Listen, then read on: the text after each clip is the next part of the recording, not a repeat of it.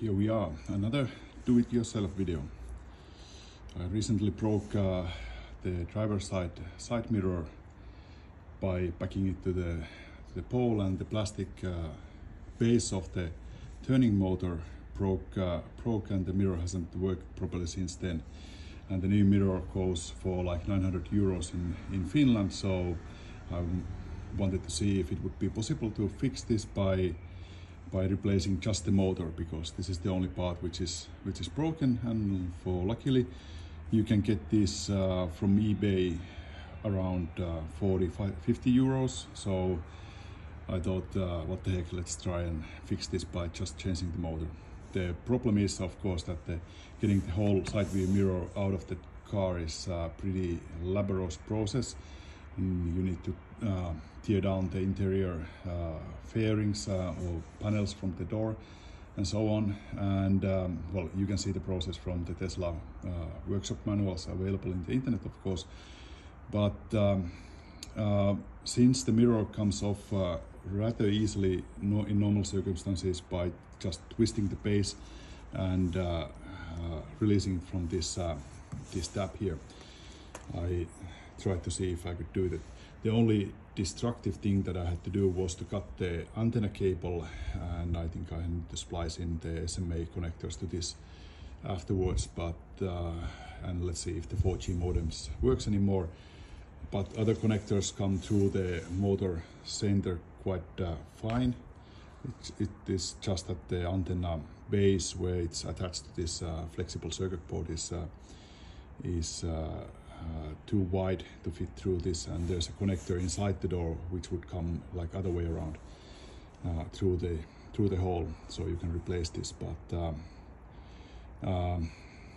since I don't have proper workshop, I'm doing this outside, and it's better to just see if I can wing it.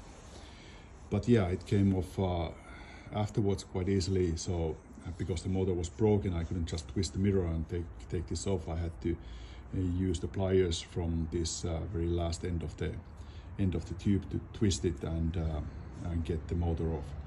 And now I'm gonna just replace it with the new one and put those connectors which are still working back on.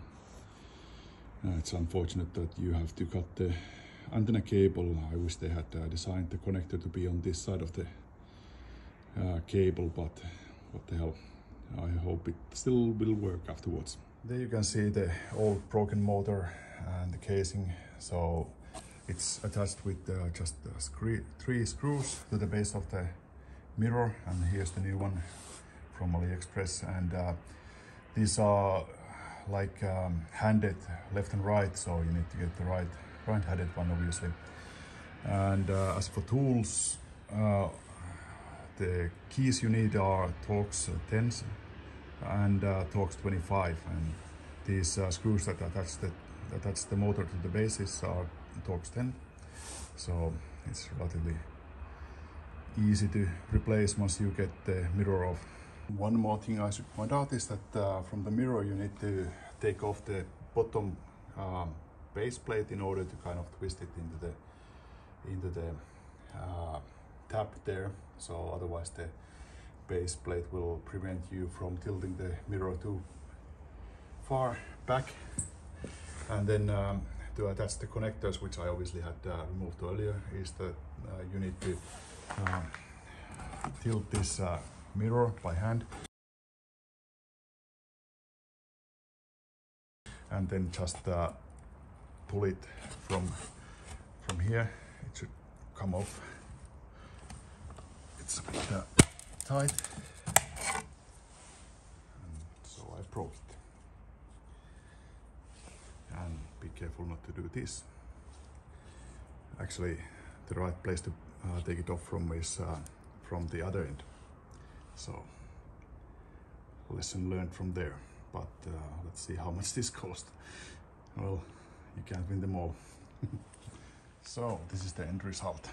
The cover is back on, though the fit is not as good as on factory model. I don't know why the cover actually seems to stand out a little bit. Maybe it's yeah, actually the plastic needs to go under there. I have to fix that.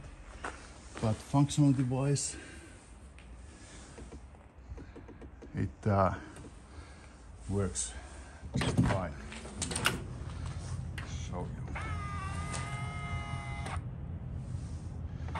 So I will call this mission 90% successful, or well, maybe 80, considering the broken mirror glass. Well, that's life. Cheers.